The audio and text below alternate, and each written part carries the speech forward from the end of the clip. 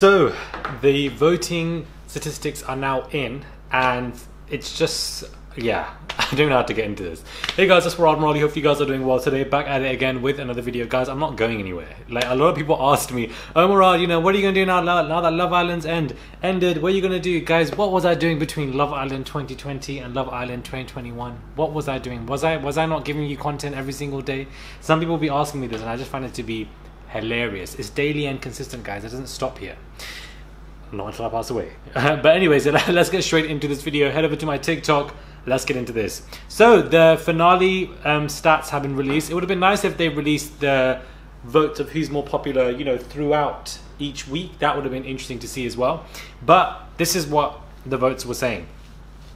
Total votes on Sunday were 1 million, and the next day were nearly 880,000. Millie and Liam received 42% of those votes, nearly 43. Chloe and Toby 30%, Faye and Teddy 14.5, Kaz and Tyler 12.3. The next day, Millie and Liam received 41%, Chloe and Toby 31%, Faye and Teddy 15, Kaz and Tyler 12.3. So it seems like, I don't know how, well, Kaz and Tyler, and Faye and Teddy were a little bit close, but again, clearly lost. How did Kaz and Tyler's vote not move from Sunday to Monday? They both received 12.3 each day respectively, and I just find that to be very confusing. And also the huge range between Chloe and Toby, Millie and Liam is at least 10%.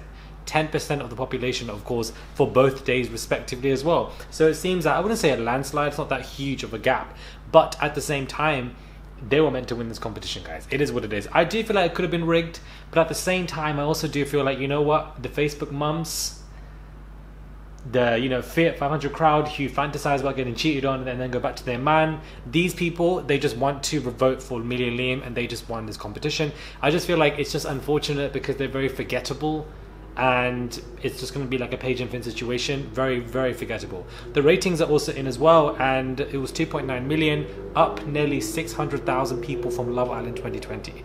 Up nearly 600,000 more people tuned into this season than last year's 2020. Insane, but of course down from Love Island season 5, which was 3.6, but it wasn't that far off. Just 500,000 or 600,000 wasn't that far off, guys, in all honesty. I do think, I'm going to do a season wrap review and really discuss the highs and lows of the season and whether we've enjoyed it or not, and my full on, not just review but overview of this, in just discussing it all. I feel like I would like to do that, so that will come out tomorrow, because I feel like we all need to just sit back and see whether we like it or not from that kind of perspective. Anyways, guys, let me know what your thoughts are when it comes to this video. Subscribe to the channel, click that button, and I will catch you guys soon for another video. Why is this so dark? Or is it just me? Am I dark? Let me just go a bit forward. There we go, because I just feel like, wow. Anyways, I'll catch you guys soon for another video.